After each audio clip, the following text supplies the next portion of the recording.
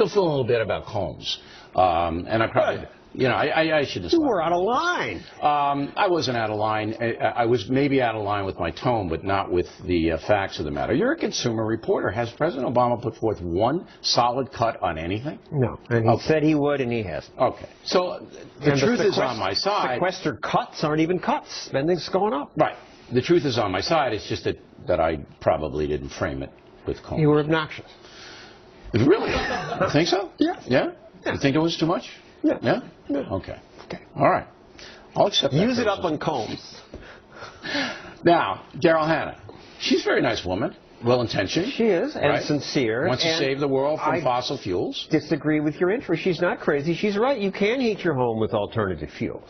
But it's awful that you can, because it means people like her have gotten politicians to pass horrible subsidies that allow it. And that just hurts poor people. Let's take it step by step. All right.